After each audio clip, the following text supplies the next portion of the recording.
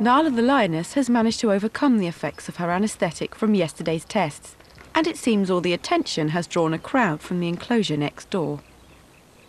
The mystery illness is still worrying Glenn and Claire, so after a phone call from vet Johan saying the blood tests have arrived, Claire makes her way to his practice.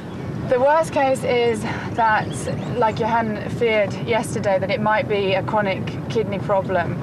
And then we have to look at how bad it is and get his opinion then in terms of treatment, what she's going to need. And then we'll obviously look at whether we think it's worth treating her again or whether the more humane thing is to put her down. I mean, we obviously will look at what we think is best for her. We got the results of the blood test now, and it's not looking too good. We know we can treat it a little for some time, but on the long term, the prognosis is not the best. It's what we suspected, a chronic kidney failure. And it can be treated symptomatically, but we cannot stop the process. Right. So from here, what's the next kind of move? Okay, what we'll definitely have to do is, I think we keep her where we've got her now. The smaller enclosure with a lot of shade and with much better shelter against rain and whatever. And then we have to treat her there, see how it goes. But she's not fit to put with other lions at this stage. Okay. We'll have to keep her separate. Thanks, Johan. Okay. Claire meets up with Glenn to give him the news. Hi, Claire. Glenn, I've just seen Johan at a Munsey now. Yeah. The results of the blood test came back. How does it look like?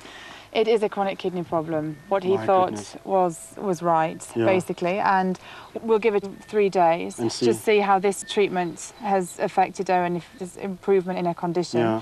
And then he'll look again, but she might require further treatment.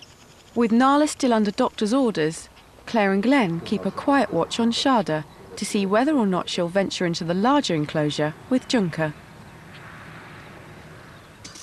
Suddenly, she makes her move, leaving Glenn just seconds to close the partition gate to stop her retreating back into her hospital camp. I managed to camouflage myself with the bushes. I think that worked.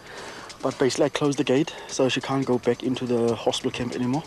And at this stage I see she's very interested in the smells of Junker. She's just busy exploring the top section of Junker's main camp. It could be a very long day.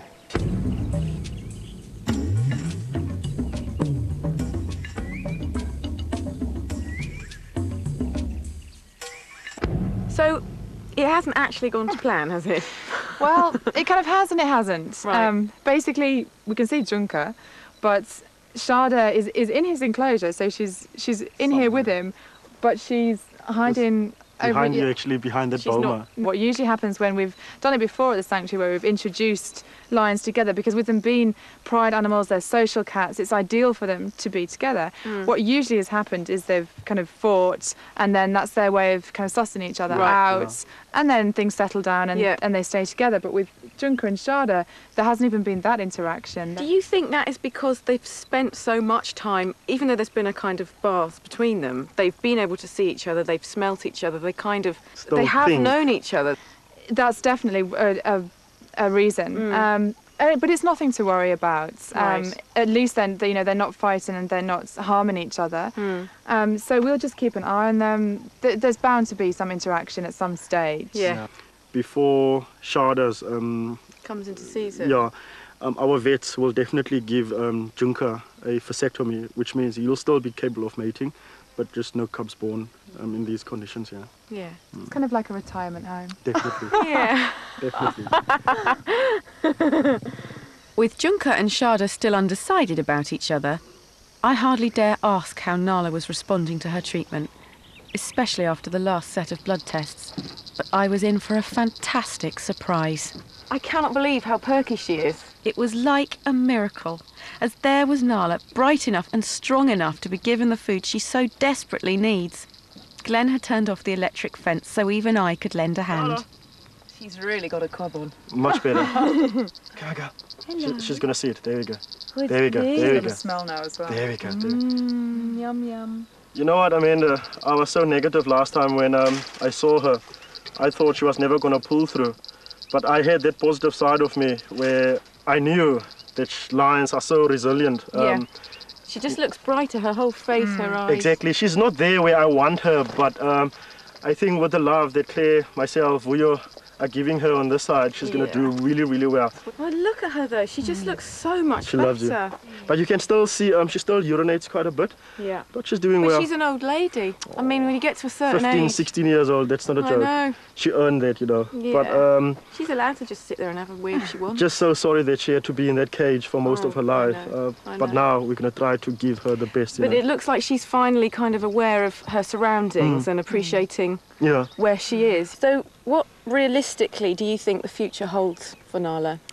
I mean, we have to be optimistic now. I mean, seeing her here now, you can see how much brighter she is. Yeah. But we do know that it is a chronic kidney problem that she's got, and that's probably, unfortunately, that is long term.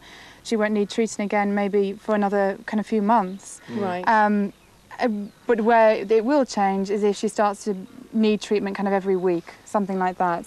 And then we have to then look at, you know, her quality of life and that kind of thing. But hopefully she's going to carry on responding really well and she's going to have a bit of time with us here. That's what we really hope. I just want her to have, you know, even a few months to a year of just freedom and just a taste of what her life should have been then I think then we feel like we've done our job. Absolutely. With things looking up for Nala, I've got high hopes for Junka and Shada, who by now must surely be getting reacquainted.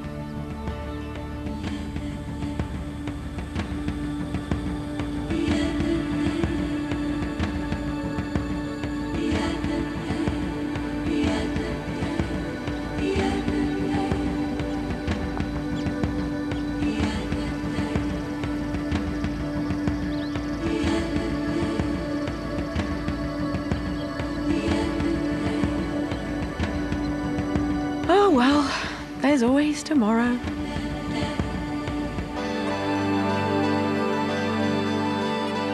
It's almost 3 months since our 3 lions were rescued from their disgusting circus trailer in France.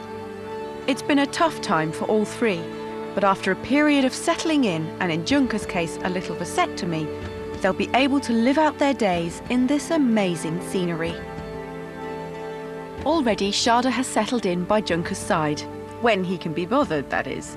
But Nala will take a little longer. She's responding well to treatment and remains in the hospital camp with other born-free lionesses nearby for company, until she's well enough to join her own pals. Although she'll never be cured, the care team hope she'll get to enjoy the next few years, now that she has the chance to live really wild at heart. So that's the story of how Junka, Nala and Shada, 3 circus lions from France, ended up here in Africa. They may not have been born free, but they are now, in a sense, living free, hopefully for many years to come.